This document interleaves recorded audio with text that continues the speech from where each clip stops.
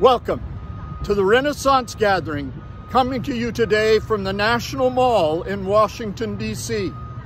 This past weekend, a great historic spiritual event took place with the Let Us Worship concerts here on the National Mall. Heavenly Father, we pray that you will send to our nation and the world a fresh revelation of Jesus Christ and give to us, through your Holy Spirit, the courage to declare, even when we are in physical or spiritual danger, that we are Christians. Help us as a people to say yes to Jesus and share with faith our yes with those who are desperate to hear the gospel and to know Jesus Christ. Help us no longer to travel on the road of Jeremiah chapter 6, verses 13 and 14, where the prophet declares, from the least to the greatest, all are greedy for gain. Prophets and priests alike, all practice deceit. They all dress the wound of my people as though it were not serious.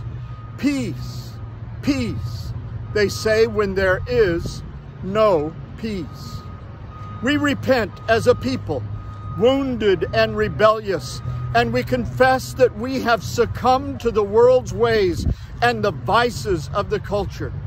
We confess that our leaders, both in the church and the government, because of their greed and deceit, have refused to stand for truth and build for the people a moral and biblical foundation. We recognize that because of this rebellion, the wounds of the people are not completely healed. We cry out to you, O Lord, heal us.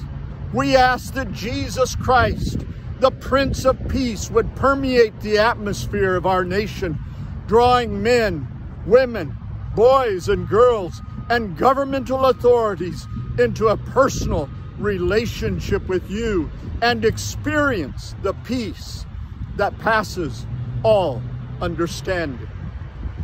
Deliver us, O Father God, from fear, as was sung and prayed by Jasmine, a courageous young woman, at the Let Us Worship concert on the mall this past weekend. Fear go, Holy Spirit come, was the theme of that powerful worship song. I pray that all fear of the evil that has been unleashed in this world will be vanquished and be replaced with the holy fear of God.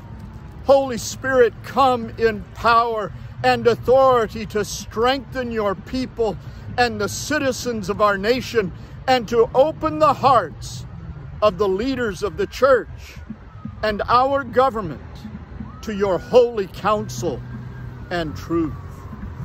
Almighty God, release your church from timidity so that the world will experience the love, healing, forgiveness, holiness, peace, authority, and joy that you intended for your people to express through their relationship with you.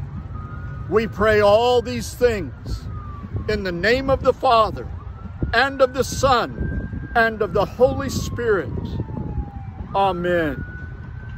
Thank you for sharing this prayer and for being a part of the Renaissance Gathering today as we join together in prayer to Almighty God. God bless you.